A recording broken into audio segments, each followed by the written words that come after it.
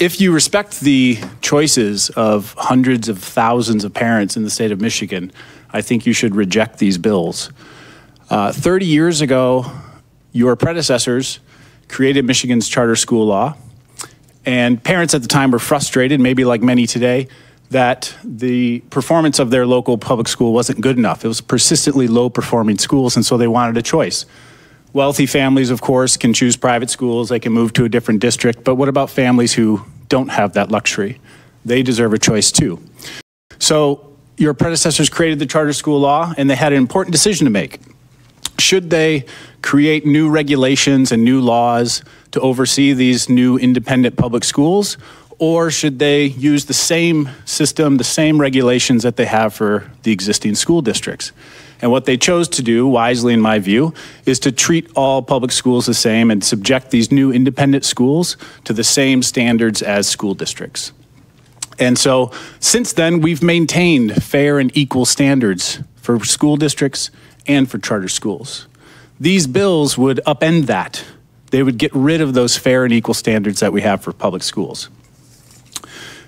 In particular, the Senate Bill 947 is particularly problematic because it would outlaw this relatively common practice of charter schools leasing and renting buildings.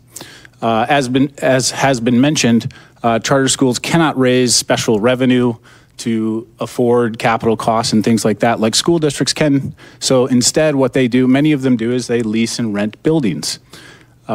If this bill passes, that would jeopardize the expansion of these kinds of schools. In fact, 2 of those types of schools just recently were awarded blue ribbons from the U.S. Department of Education.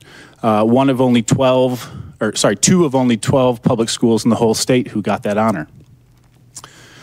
That's the hard truth about this legislation, is that it would reduce the amount of options that are available for parents in the future.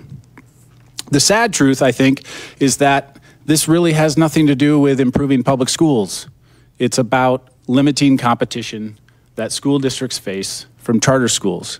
That's why these regulations are geared towards charter schools and not towards conventional districts. That's why there's hardly been any evidence provided except anecdotes and conjectures about what the problem is here. School districts would benefit if we force charter schools to submit to these onerous mandates.